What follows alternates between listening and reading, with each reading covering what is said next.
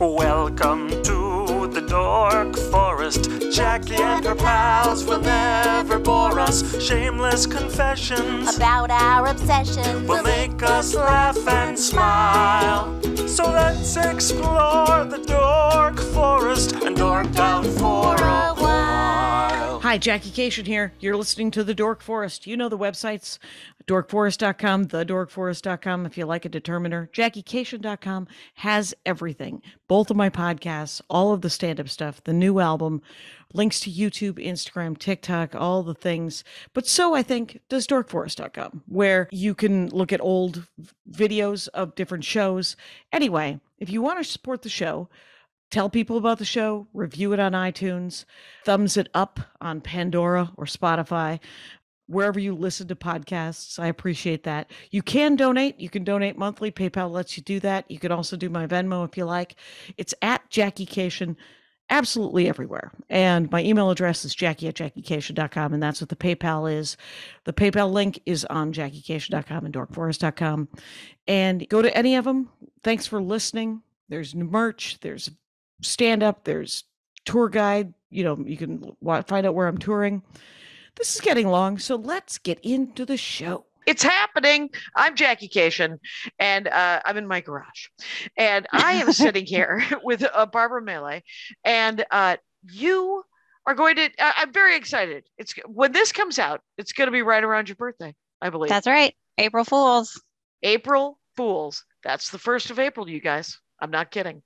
And Barbara Mele, her Twitter handle is at B as in Barbara, MC as in Mick, MC, and then Mele, M-E-L-E. It'll be in the notes. So if you want to follow her on Twitter, and at the very least, say happy birthday, do that. And then, but we're going to dork out about flowers, and maybe she might post on her birthday where you could send her flowers. And that would be hilarious. And because you like flowers, what's happening? I don't know a lot about flowers. Yeah. They're very pretty. Oh my gosh, there's so much I could tell you about flowers. So it all started when I was a wee toddler, and my grandmother was a landscape architect. So my earliest memories are hanging out in the garden with her and, you know, learning all about plants. But she had 7 daughters, and my mom is the only one who did not also become a landscape architect. Oh my gosh. So yeah. Seriously, 6 daughters and they all became landscape architects? 7 daughters. Or and 6 boys. Oh, hi. Catholic much? Irish? Yeah, bingo on the nose. I'm familiar with the genre. Yeah, Irish, Spanish, Catholic. So well, there you go. Fair enough. All sides. All sides. So yeah. Catholic. Yes. So I wanted to do something that, you know, connected with like these really great memories I had from childhood, but not sort of, I guess, like betray my mom. Because she didn't like it. Well, it would have seemed sort of like I was calling out allegiance to a different part of the family, right? If I went and did what all of her sisters did. Right. What did you, can I quickly ask what did your mother do? She has her master's in child art therapy. So super different path. Different path, but still cool. She might paint a flower. Okay. Yeah. And so for some reason to me that translated to working in a flower shop. And so I got my first job when I was 18, and now it's over 20 years later. And I literally have not had a job outside of flowers in over 20 years. The flower industry is where you work. And right. Just so people know, I don't know if the name on the side of the video, Pete is your husband. Yes. And it's his Zoom account, and that's fine. Yeah. Let us not sweat it. But here's the weird thing is that so you go into flowers. Mm-hmm. You now know what about, I mean, here's all I know. When I was a kid, my stepmother told me that carnations were lame. So never get her carnations. that they were somehow, and we're from a little factory town she's from Cudahy. I'm from South Milwaukee. We grew up in, she grew up in Cudahy, never really went anywhere. And she's like, they're kind of white trash, Jackie. Carnation. Don't do it. Don't do it. And you're like, oh, okay. All right. I won't get you carnations. I'm 9. So what do I know from flowers? And first of all, the much maligned carnation. What do you think of that? So actually, I do know from having spoken to lots of people over the years that what flowers can be obtained geographically is very different from one place to the next. So, for example, in New York City, we're a port city, right? So it's much easier and faster for us to get flowers you could get orchids. You could their things are coming in. And all right. See, you know some stuff about flowers. No, I read a mystery novel where the guy really liked orchids. Was that and they were thief? It might have been. It was Hercule Poirot, possibly. Oh my gosh. I used to watch his stuff when I was a kid. Yeah, I think it's on PBS. And but he was it him? And it might have been Hero, a guy named Hero. And whatever it was an old-timey mystery series that I thoroughly enjoyed. But he was very, very heavy, and he never left the house. And people would bring the mystery to him, and he would be in his attic working with orchids. Doing this. Missed that from the show. That's a well-known floristry gesture. Yes. So that's all. I don't really know anything about orchids except for that they're kind of hard to keep alive. They actually are very long lasting, even cut. But because they're exotic, right? They either have to they're actually genetically grown from splices of stem that then they get put into like Petri material and they get replicated. So hundreds of plants from the same one piece then grow into like hundreds of individual new plants. Do orchids occur in nature or were they genetically modified? They do, but in nature, they grow symbiotically on other trees, like in the rainforest. Oh, so okay. The cost of like growing them in a lab versus constantly having to harvest them in a rainforest, Yeah. Yeah. So I worked in Chicago for a couple of years as a florist, and there they absolutely would say, yes, use the carnations, use the lilies, use the mums, the roses, the baby's breath. And if I ever went to touch an orchid, they'd be like, no, we have to keep that for the special clients. So I could very much see in Milwaukee carnations I've never heard them called the white trash of flowers, but that's amazing. I think they might have been overused. And so possibly calling, and I get to use that term, you guys. This is the whitest of whitey magoos in the whole wide world. So that's the way it goes.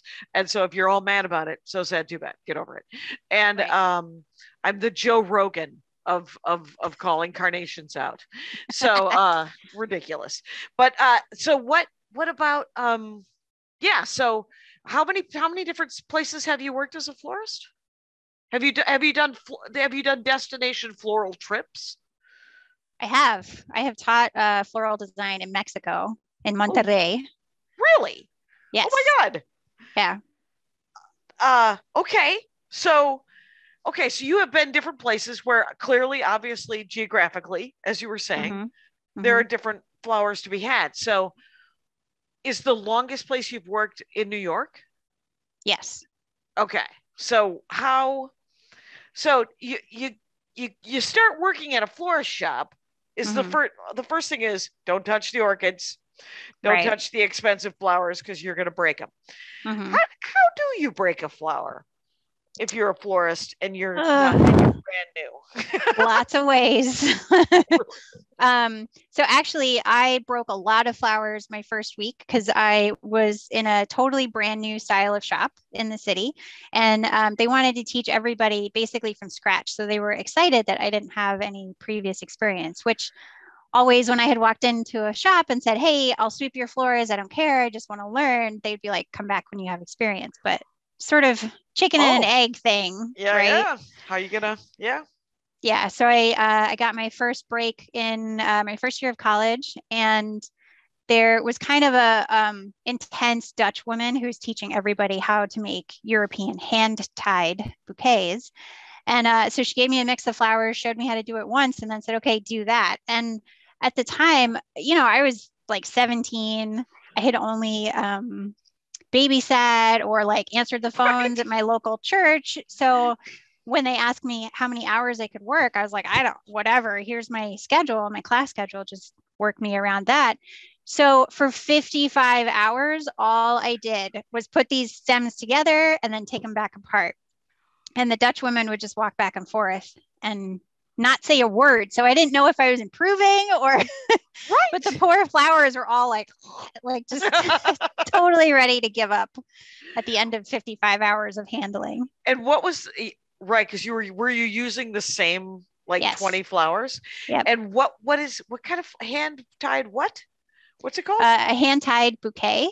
Okay. What is that? So it's a very European style. Usually the top of the bouquet is like, it's called a pavé, which means pavement in French. It's very like flat. And all the flowers have a chance to like really be visible rather than if you do kind of like different heights and stuff, you're giving more attention to one stem rather than another. Okay. So a bouquet like that, you might want to carry that if you were getting all married or walking around. Right. Mm-hmm. Okay. So what was in that? What is traditionally in that kind of bouquet? Lots of like garden stems. So roses for sure, because roses have always been around since like Roman times. Stuff like daisies because they're really hardy, foliage because they support the flowers so that, they show a little bit better. Right. And one of the key things with the hand tied is the mechanics of putting it together. So it's one of the like sort of misconceptions about floristry that people think like, yeah, it's flowers. They grow on the side of the road. You can just scoop up a handful. Why do I have to pay you $50 for a bouquet? But Right. It makes a big difference if you're putting the stems like vertically next to each other versus like adding every stem at an angle. And when you do that, the flowers splay out more and you get like a fuller, more attractive presentation. Yeah. I know that in some of the romance novels that I've read in the course of my 100 years, flower design was a skill that they would teach ladies. And then there would be flowers in every room. So, because it gave the women something to do. Right. Instead of revolution, instead of murdering everyone in their sleep. So good for them. Good for look over there. Look how pretty those flowers are. Yeah. Yeah. No time for murder. No time for murdering. You got flowers to gather. Mm-hmm. So, okay. So if, so roses, you said, have been around as a flower that people were psyched about since Roman times? Yeah. They actually, there's lots of plants in the family of Rosaceae, which is a really big, branching out. So apples are actually related to roses. Oh. We can eat apples. Rose hips and rose leaves can be used medicinally for a lot of stuff. And they kind of grow like nuts on their own. So, and then they could be cultivated so that the plants, they're one of the very few plants that for floristry reliably produce. So the bushes have been hybridized. So they offer blooms every 6 weeks. Oh my gosh. Yeah. Which you think most plants, like maybe you see the blooms for a couple of weeks and then their season's gone. But we have our orange tree and our lemon tree are both blooming. And nice. That's early. Well, I'm in Los Angeles. So but March. But we usually have 2 crops of oranges a year. We get a crop in the winter and then we get a crop in around July. Mm-hmm. So I don't know what the cycle is from a blooming of a thing to a fruiting of a thing. Well, it depends on the thing. The thing, right? Yeah. Yep. So there's always oranges on the tree. That I know. There's always lemons on the tree. Mm-hmm. It's a Meyer lemon tree and a Valencia orange tree. Oh, you're so lucky. So lucky. very lucky. My mother-in-law has a neighbor with an avocado tree, Oh and my gosh. and it's avocado season right now. Uh-huh. So we go visit her once a week, and we come home with 10 avocados, and Like she keeps right off the 5 tree. right off the tree. And but it's only for 6 weeks. Mm-hmm. But I don't want to eat an avocado ever again, except for those 6 weeks. It becomes 1,000 avocados in my head, Yeah. and then I'm like, I'm good. I don't need an avocado. I actually just found out and tested it recently that you can freeze or refrigerate avocados until you're ready to eat them. How are you opening it up, or are you freezing it whole? Right in the skin, whole thing. Yeah, yeah, because we have 3 that need eating right now. Matter of fact, I wonder. I'm gonna leave right now. No. Yeah, I don't know how they would hold up if you froze them now. Right. If they were ripe, but if they were just picked, they probably last longer than you could thaw Right. them, and then they would ripen, and then you could eat them. Right. But it might be too late for these 6 avocados, so I'll be having avocado toast. I'll be having different things with avocado. Guacamole. Sometimes we just eat avocado spoon. Mm-hmm. Yeah, so it's delicious. But you could make a hair mask with some of those. Oh, could do that. Yeah. Could bring it off to the Korean spa that I go to sometimes. They use a cucumber. Put this in my hair. What flowers are now you want to do anecdotes about flowers, or do you want to tell me your favorite flowers, or do you want to do both? I can't really. It's really hard to say favorite flowers because I love them all. I actually think it's easier to say the ones I don't like. Oh, interesting. So what would make you not like a flower? So there's one called Tweedia, which is really cute. It's a very pale blue and it's really tiny, but it reeks. It smells like when you cut it, it smells like cat musk.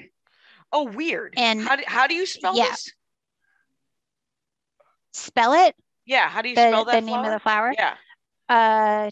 Tweed, like the fabric. A tweed, yeah. And then IA. Tweedia. Yeah. And the flowers don't smell. It smells when you cut it. Yeah, because a lot of plants have this. One of their self-defense mechanisms is if they get injured, they seep out different kinds of sap, and theirs happens to be really stinky, probably to warn animals away, right? So they don't eat them. Yeah. Yeah, but they get all sticky. It's actually really toxic for your skin, and if you get it in your eyes, you can go blind. What? So, yeah, I don't think that you're wrong to not like that flower. This is a risk value equation that I am not getting behind. Is anyone asking for a Tweedia in their are they usually goth? What's happening? No, I think they are so married to a pastel aesthetic that they have to have it. And they've only just seen. So if you've cut them and they stink, and you are wearing gloves and you don't touch your face, and then you put it in, you wrap it and you give it to them, does it continue to stink when it gets to their house?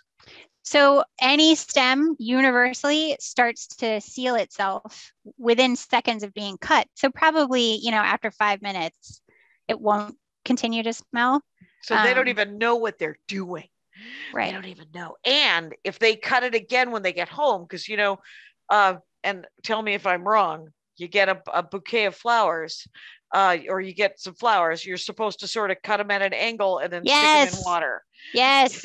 So many people don't understand that or realize it. Is it because the stem has sealed itself? Yeah, and then it can't drink. Yeah, then it can't drink. So once they get their Tweedia home, they're and they're smart, they cut them again and they're like, oh, I have to rub my face, and then they go blind. What is that smell? Yeah. What is that? They wake up the next morning with a giant swollen nose. Oh my gosh. Dum dum dum. So yeah. This actually is a good segue to an anecdote. Please. So the first shop I worked in, I was in college, and every spring it was really common to sell paper white bulbs, which they're a type of narcissus. So the same family as daffodils. Oh, pretty. they're very, very fragrant, and a lot of people enjoy them because they're like, oh, spring is coming, right? But we would just sell the bulbs loose. And the shop I was working at was on the Upper West Side, so very family neighborhood. We had a lot of regular customers. It was super sweet. And I had a husband come in a couple weeks after the wife had been in, and he was like, oh, do you guys still have those onion things that you were selling? I'm like, onion things. He's like, he proceeds to tell me, yeah, my wife bought some and put them in the fridge to like keep them cold until she was ready to do something with them. And he thought they were some kind of weird shallot. He thought they were an onion. He cut them and ate them and ended up in the hospital with poisoning. Dude. And I was a college kid, so I'm like, are you gonna sue us? Right. What to say to him? He's like, no, I survived. I thought it was funny. I thought it was funny, so I thought I'd get some more and give it to my buddy. You're like, no, sir. Yes, please don't do that. Please don't do that. That's that. I do love a daffodil, though. I like. You know what I like? I'm kind of like it's not an exciting.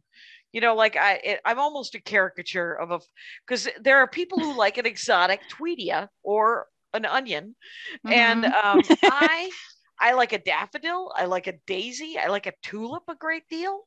You like happy flowers. I do enjoy a happy flower because much like books, why read? Why have a sad flower? Wait a minute. Are there sad flowers? What would be a sad flower?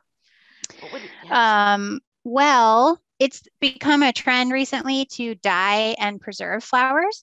So we can actually, there's lots of flowers that are black now, which does appeal to the goth crowd. Right. But there are also flowers that are typically associated with like death and mourning. So white lilies are one of those.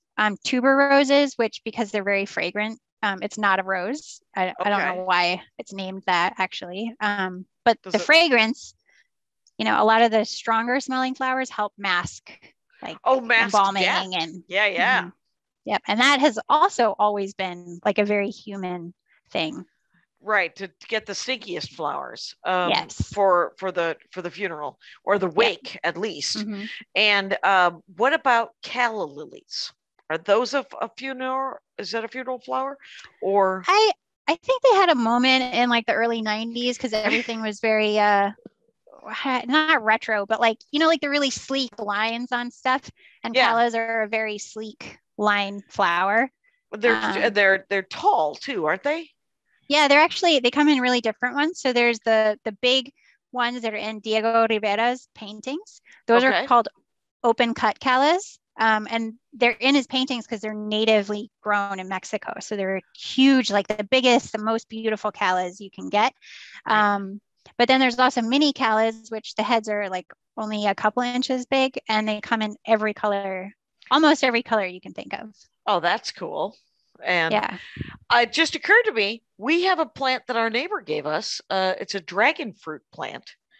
Whoa. And it only blooms at night, like once every 3 to 6 months.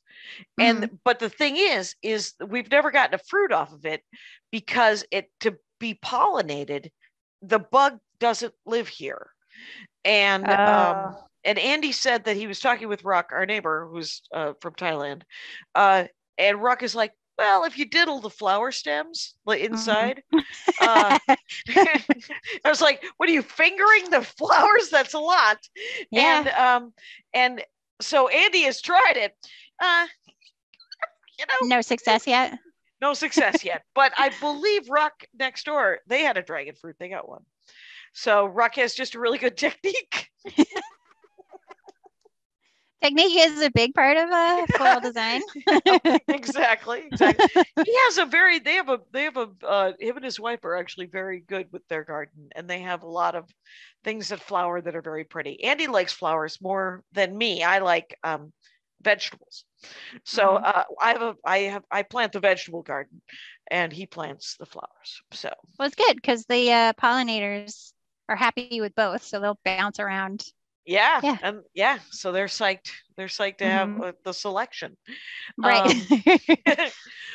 What okay, so what are some of the, like, people come in and because a lot of a florist, the job at a shop, a flower shop, is customer service. Yes. And you want to work with flowers, not with people. Well, I actually am an extrovert, so I do enjoy, Good. I've definitely had days where I wake up on the wrong side of the bed and I don't want anybody to talk to me. But my first customer just starts chit-chatting and like, oh, okay, I'm better now. Yeah, it is. I mean, sometimes you just need a little social to get you out of the funk anyway. So what but is there a job in the florist shop where you wouldn't you just spend the whole day in the back? I mean, I think even if you only work in the office, you have to answer the phones. But there are a lot of shops that operate with people who exclusively condition the flowers. So chop everything. Okay. So they don't come ready to go, right? They get cut a couple days before they arrive in the shop, and they have to be treated with like really cold air, with sealants on the bottom of the stems, hydrators, and then they travel, right, to get from the farms to the shops. So when they arrive, you have to kind of, zhuzh them, wake them up a bit. Sure. And you're a flower fluffer. It's flower fluffing. And so many ways to fluff flowers. How many ways though? Because the thing is if you get the flowers and they're 3 days old and they've been treated and they're cold, what's the path to sort of get them into the case so that people go, oh my gosh, I want that? So it really depends on the stem structure. So stuff like tulips and daffodils are really great at retaining water. You sometimes don't even have to cut them, like recut them. You just put them right in water and they will absorb through the stems. Okay. Like not even through the bottom, but through the sides. Yeah. Okay. That's great. So they're super easy. And then stuff like roses, they actually have very fibrous stems. So what helps them hydrate really well is capillary action. So you want to recut the stem and put it in very hot water, not boiling. It should be like a warm bath. So you use your wrist or your fingers, right? Just make sure it's like a baby. Yeah, exactly. Yeah. So you put really, really hot water on the stems and then you put them in the fridge again where they're cold, and the differential temperatures, like the water shoots right up to the flower. It still takes about 6 hours, but then like they're fully hydrated and they will still last another 2 weeks when they get to somebody's house. Oh, because that's a big deal too, right? Is how long are they going to last when they leave the shop? If you walk into another shop, can you tell how skilled they are by what you're looking at? Well, I think like display is one indicator, right, of how they're caring for the flowers. Another one is I think that people have this kind of like they get scared, like, oh, flowers are complex or they never last for me. But it's actually a lot like shopping for produce. Okay. So like if you see, a banana or an apple has a brown spot, like obviously it got bruised somewhere. It's the same with flowers of all kinds. That makes sense. Yeah, like the stem should be green and fresh looking. They shouldn't be like starting to yellow or get spots. Yeah. Okay, that makes perfect sense actually, because the reason it has a spot is because there's trouble. Right. Yeah. Something is happening. Now, so this is going by so fast. We're at like we're at like almost a half an hour. But I wanted to ask you, so did you go to school and learn about stem structure and that thing, or did you just learn on the job? So I learned a lot from my grandmother, and I did learn design. I learned on the job. But it's actually one of the newer developments, like in the past 20 years, not 20 years. Yeah, maybe about 20 years. So right when I started working in a flower shop, flower schools started to open and become a thing. So now there are avenues for people who, if they want to get into the field or they're not sure, they want to find out more, they can take some classes and find out what it's like to work with the flowers. And is it botany? Are you studying stamen? You know how there's different parts of a plant? Stamens, pistils. Yeah. There we go. 7th grade biology. Well, I once there is a glass flower exhibit in Boston, Massachusetts. Wow. It is at the Harvard Natural Museum, and they are hand-blown glass. It's called the Flower Exhibit. Okay. And it's in Harvard, in their natural museum. And in the late 1800s, early 1900s, German botanists glass blew different parts of plants so that people could study plants for science. Yeah, because they wouldn't die. They wouldn't die. You could really get in there and see like the cut stems and the different parts of, and then they shipped these glass things from Germany to Boston, to Harvard. And it's an entire I think it's at least one giant room. It might be two rooms now, of small rooms. And there's just signs on every case. Do not lean against the case. Do not lean against the case. And Andy took me to it when we were in Boston once, many years ago, because he thought it would be pretty. He thought it would be tulips, and it would be, when you go and see, you go to the fair, someone's blowing glass, they're making unicorns and daisies and daffodils. This thing was not beautiful, but it was beautiful because it was science and it was amazing. But I think if you ever make it to Boston, you should look into seeing that flower exhibit at the Harvard Natural, because it's open to the public. And it's called the Flower Exhibit? I believe so. Yeah. Okay. Yeah. So this is part of why I've been in this for over 2 decades, is because there's always some new, knowledge or way of working with flowers. It's such a big world, and you can really pick your lane, So I really love teaching floral design, but that didn't really become a thing until recently. Okay. And or you could work events, or you could only do gifts or sympathy designs. Oh, wow. Yeah, or you could work on the growing side, or the wholesale side. Yeah. There's business side, and then there's design side, and then there's science side. Yeah. And so you are you getting to teach floral design more? Yes, I'm teaching for the New York Botanical Gardens. That's neat. Yes, it's very cool. And I, with a good friend of mine who teaches photography and social media, we're going to be sort of touring a class this summer.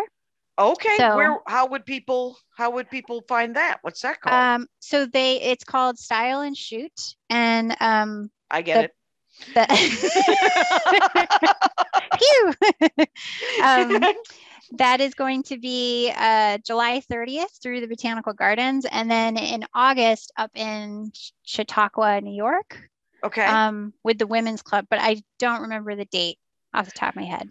But Style and Shoot, are you guys going to have your own Instagram kind of situation? And Yeah, I mean, because it's definitely part of the equation, right? You can make the most beautiful thing, but if you take a crap photo of it, people won't appreciate it, right? Yeah. So yeah. And there's lots of silly little tricks that can give you a better photo. Okay. And so, but you're teaching people how to do floral design, sort of the very angry Dutch woman.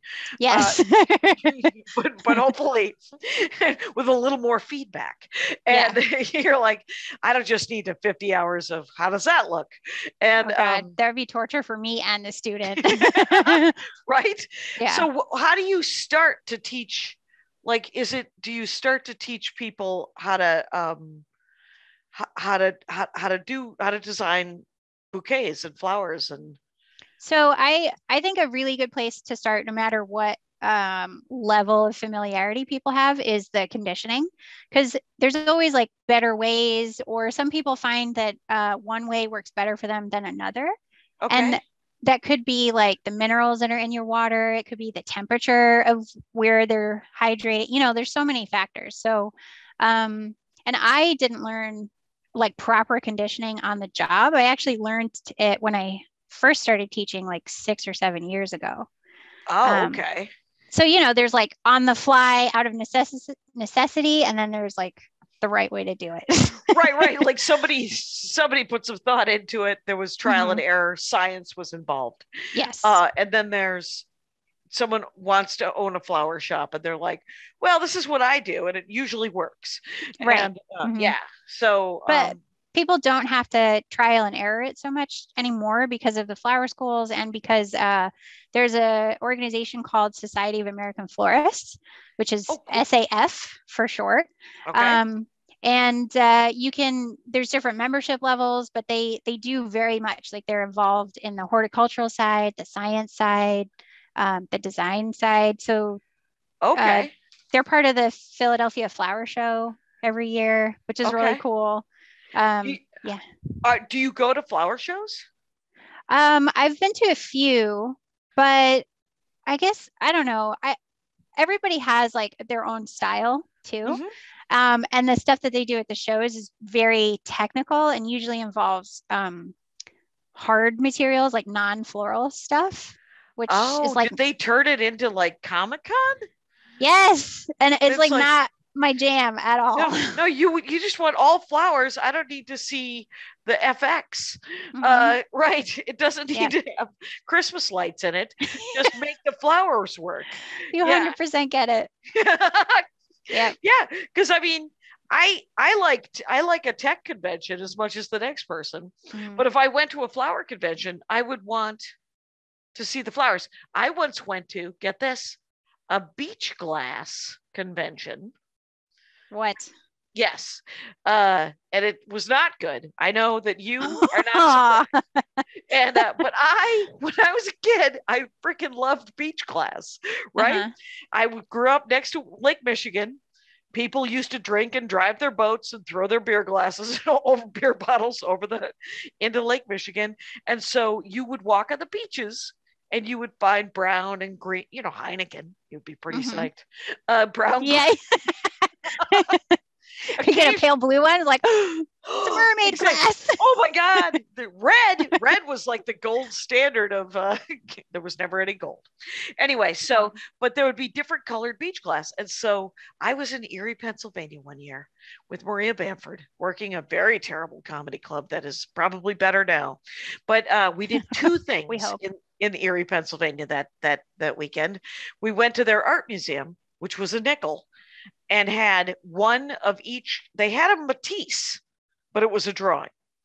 They had a statue from Japan, but there was just the one of them. And so, I mean, it was a very small, but actually quite beautiful little art museum. And it was $7 to go. And we went, and it was, but there was also a convention for beach glass at the Erie, Pennsylvania convention. Like a whole convention. Yeah. And so I was like, I really want to go to that. It was $15 a piece and it was lame. And I was not happy. And then Maria was like, there's an art museum. And I was like, I'm going to be disappointed again. And she was like, let's try. And so we went and it was $7 and it was so much better.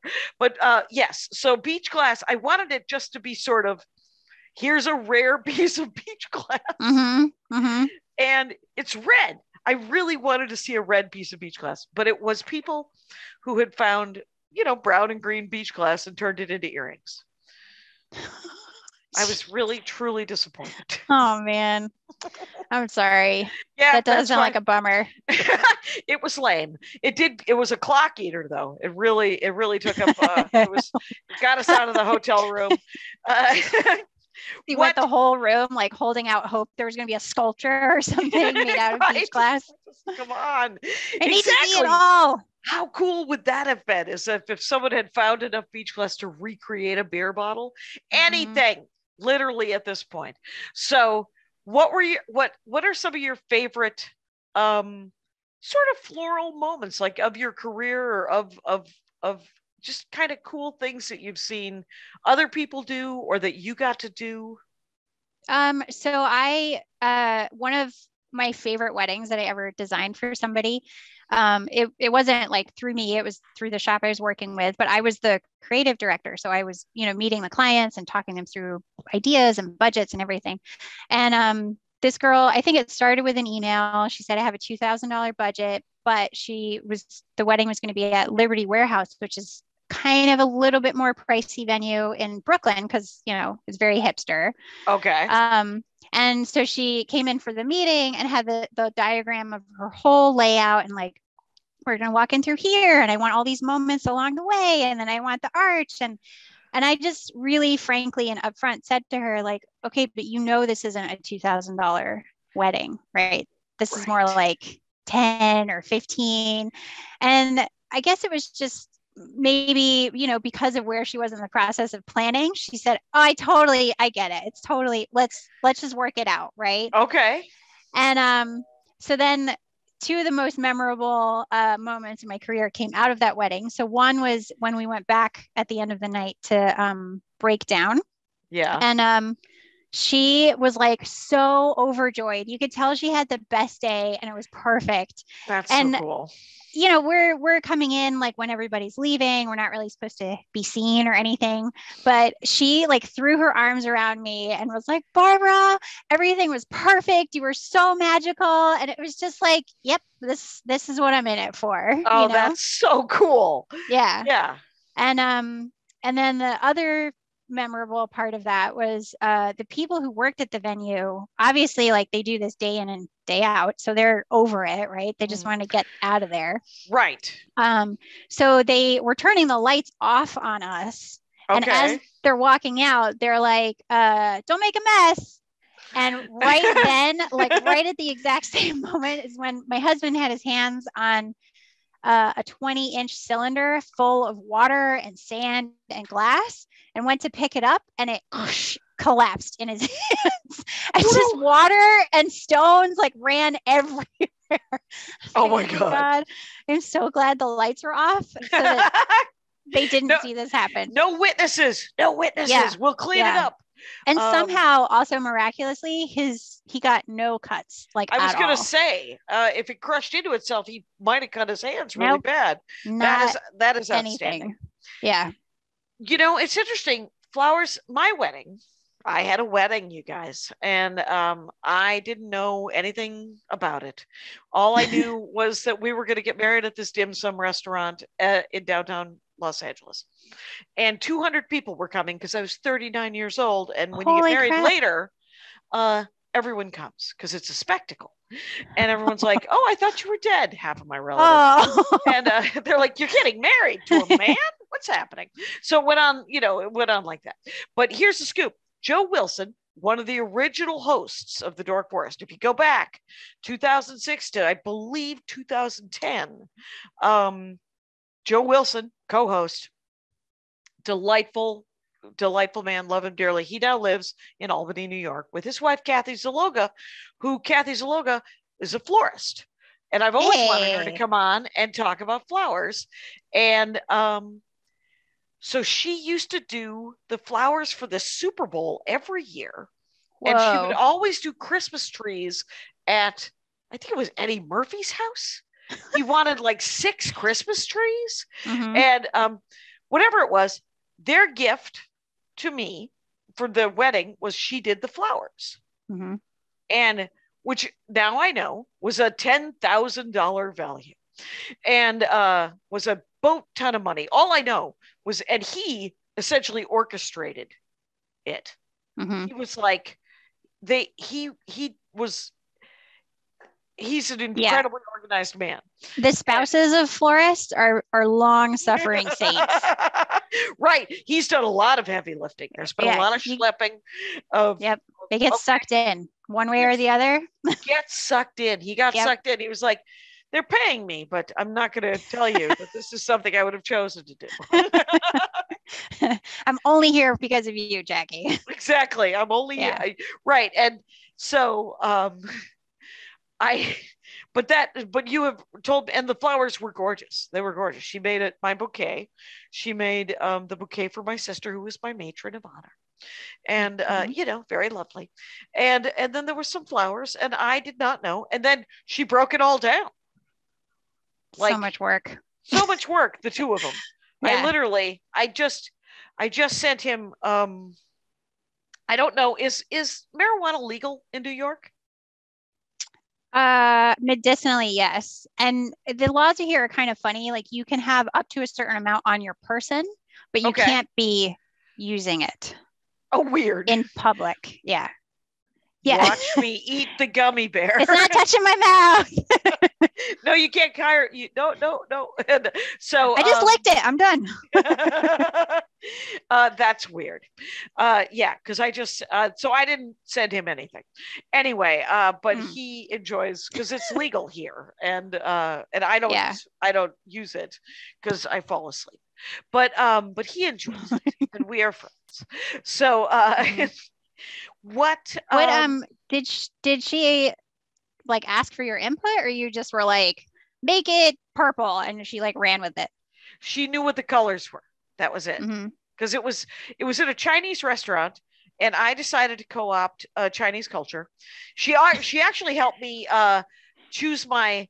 I tried to pick my wedding dress alone, and I dress like this. This is not okay.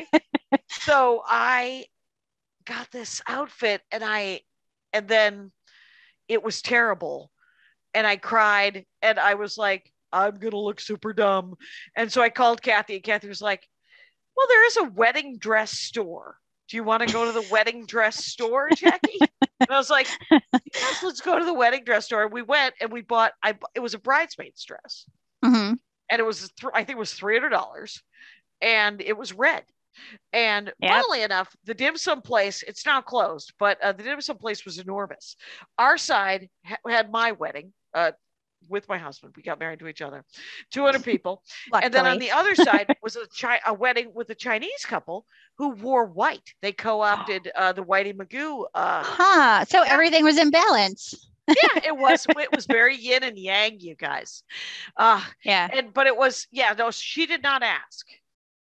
She just, that's okay. Which is good, because she was the professional. I was like, well, you'll know better than me what will look good and what will look right as people push dim sum carts around. I don't, I just wanted there to be enough food.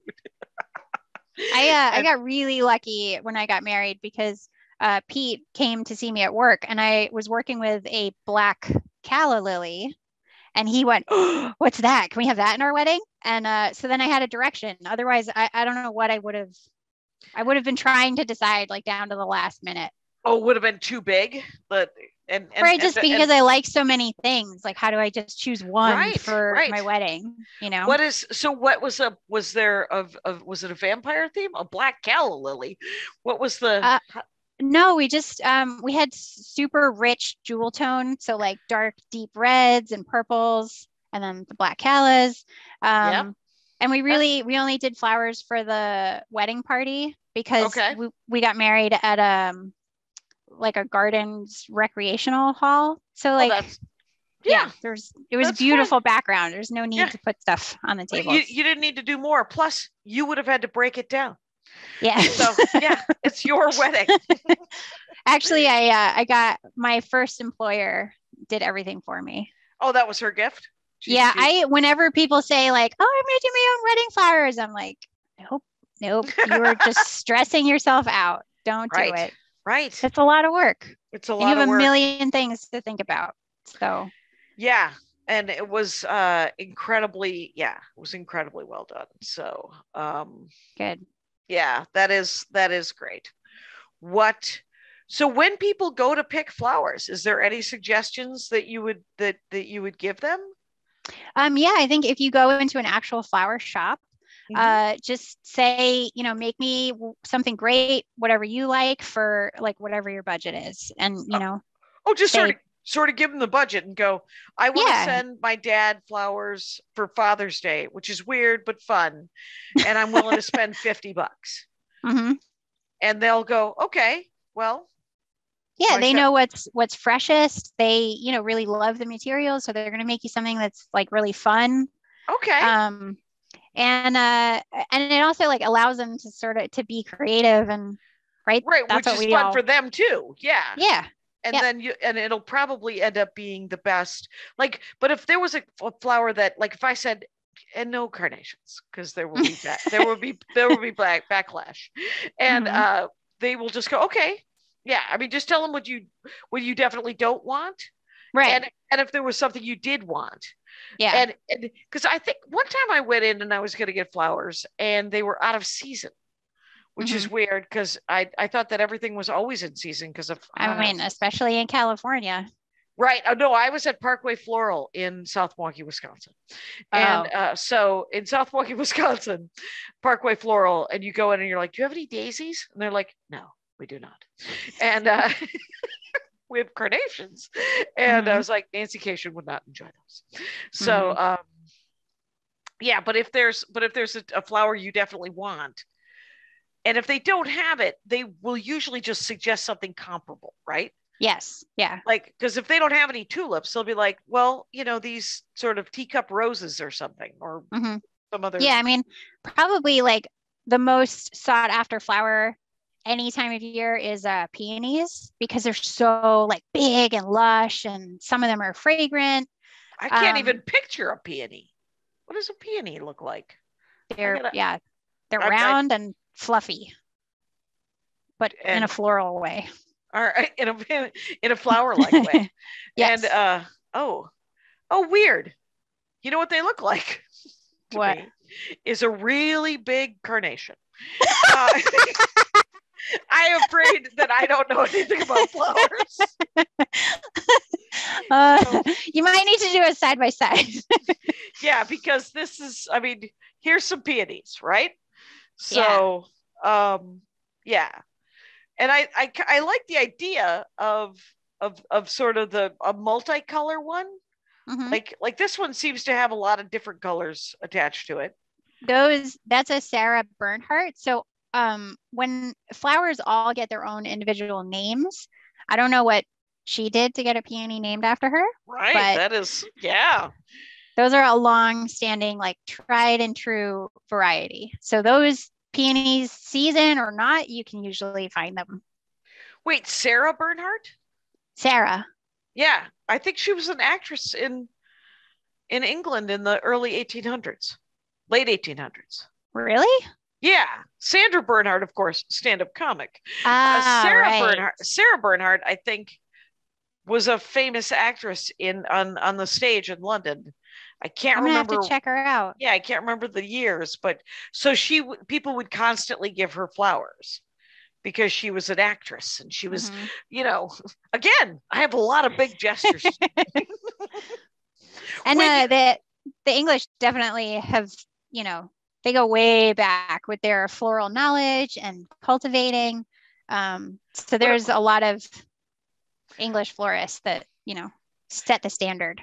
have you ever wanted to go to like the Netherlands and see the tulips? Oh, yes. Is That there? actually is another like really fun story. When I first started teaching floral design, it was with Flower School New York, and I was like running a small shop for them, so the students, the professional students, could come and like run a shop, right? But what to do in between classes? So I was there, right, and to help out when they were there, and so Flower School pre-pandemic did an annual trip to Holland, so you could see the fields Oh, and you could see the processing and packing and everything. And I ordered flowers for the shop while the owner was there with a group of students. So the box, and he saw them going by on the conveyor belt. So he grabbed one and wrote, "Hi, Barbara," on the box. oh, cool. Yeah. So it's like such a big world, but also such a small world. So much so. It's do you think that you'll get to go now that the pandemic's kind of winding down? Yeah, I think even last year, some designers started taking small groups to the Netherlands, to Mexico, to Spain, and there are schools in other parts of the world. So I think it would be fantastic to go to like Japan and study floral design there for a bit, you know. Just Would you learn ever like are there museums? Are there like floral museums sort of like I mean, I'm sure like the history of the tulip thing in the Netherlands Mhm. is so sort of like I know it. Right. But there's Yeah. like I'm sure there's more obscure things, but it would be amazing. Like I would like to go to Indonesia Mhm. and see sort of the natural flowers, Yeah. yeah, there because I'm sure, 6 of them want to kill you, but because there are there's because a lot of things in Indonesia want to kill you, not just the Mhm. government. And so but the yeah, so have you besides Mexico, have you done any are there dream places that you want to go to For internationally or I yeah. mean, I just the like natural environment in Hawaii just blows me away. Even though I haven't been there. I haven't been Um, there either, yeah, but I hear yeah. it's supposed to be like we have a pulmeria that somebody brought Mhm. us a stick back Mhm. from and it grew because it's Los Angeles and things just Yes, grow. California. Yeah. And So jealous. and so it when it flowers, I'm just like, and I have a friend who's Hawaiian and she's like, oh, I did not know that you had. I was like, would you like to make a flower necklace? And she's like, Mhm. stop talking. I'm just saying it's beautiful, Jackie. All right, I'm not, and but like her family is Hawaiian, right? Mhm. I mean, and so she goes there a lot and says it is gorgeous. Yeah. So So I do follow, you know, it's the age of social media. So I follow a bunch of shops in England, which I think would be super cool to go see in person. oh, that's Uh, neat. Like yeah, what's a good Instagram account in England? there's a big school called McQueen's, and they are like, if you want to see a top-notch made hand tied, Yeah. it's McQueen's.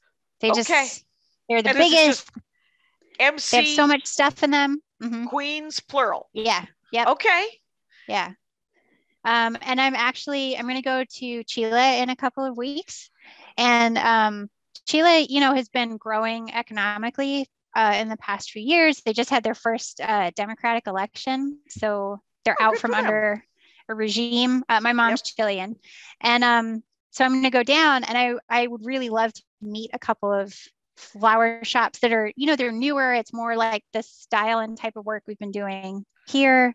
Okay. Um, it's just really cool to see it like spread and how the styles change and people can do things with like totally different types of flowers, but there's always a commonality, you know? Right. How I mean, we're pushing the hour, but I need to know this.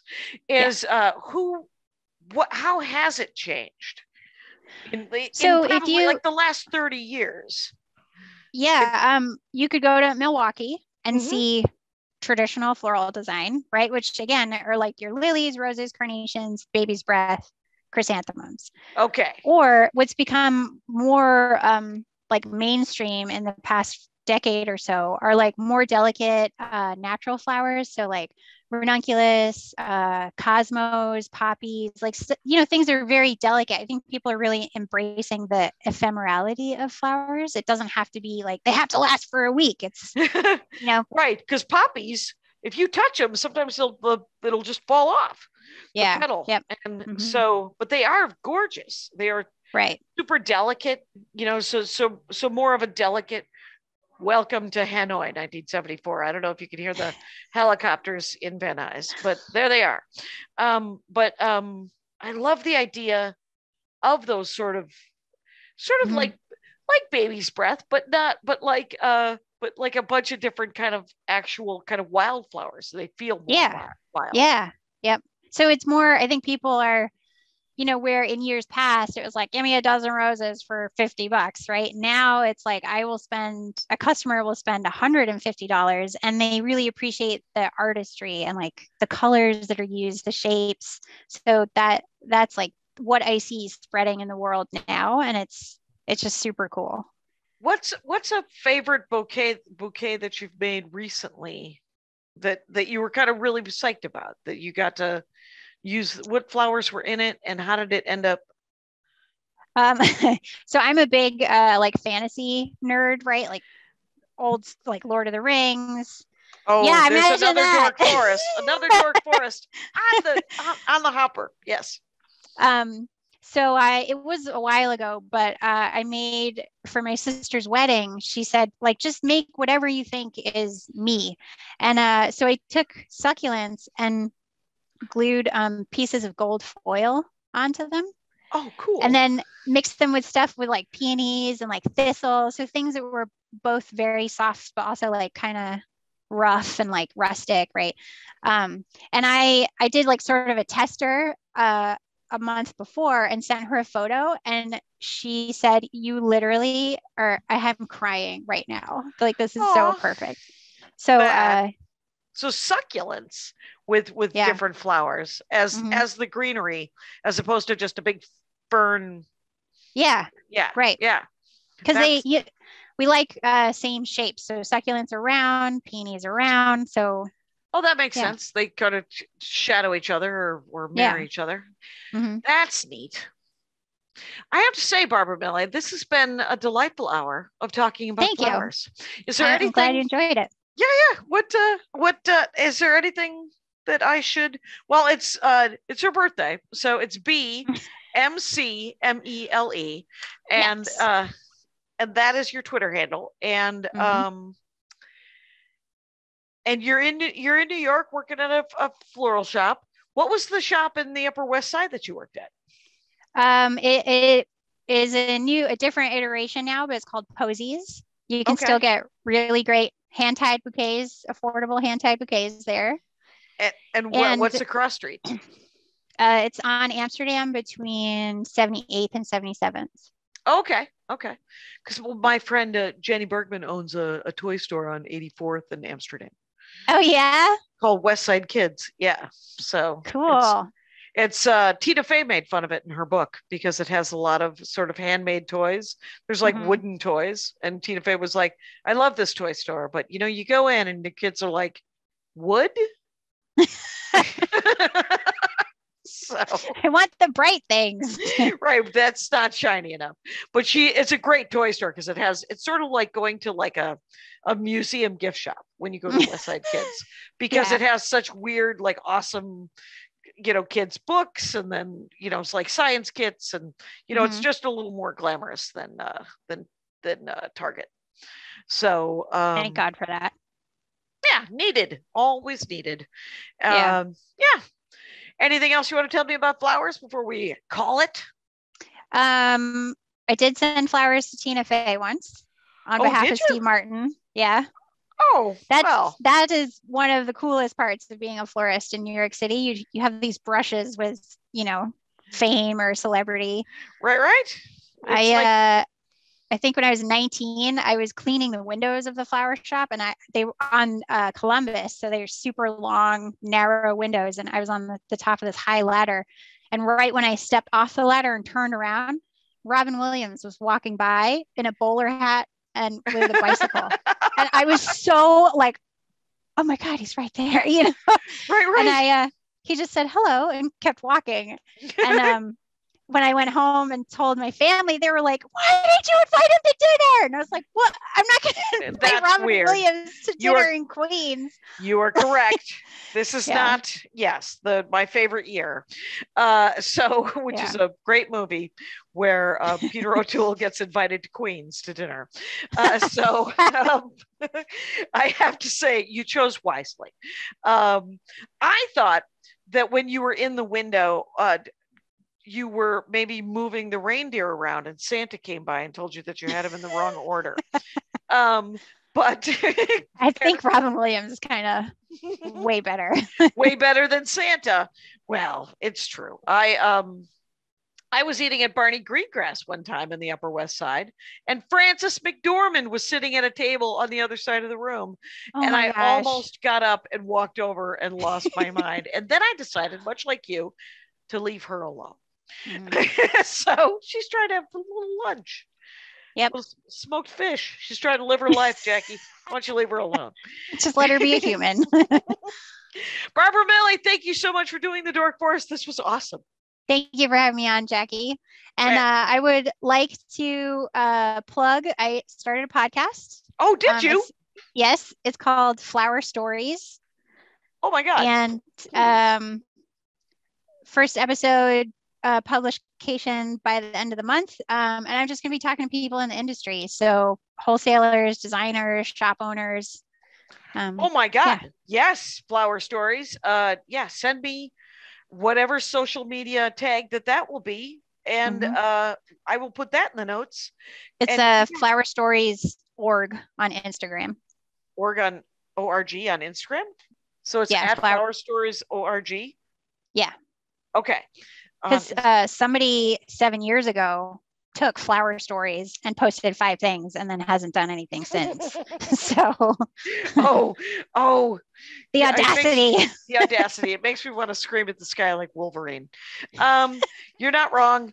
But Flower Stories, you could get in on the ground floor of Flower Stories podcast, everyone. So get in on that. And you know the rules out there. Take care of each other. My hat, my hat, my hat. They're dancing around my hat, my hat, my hat, my hat. Well, what do you think of that? If it looks like a Mexican hat dance and it sounds like a Mexican hat dance, it's most likely a Mexican hat dance. So take off your hat and let's dance.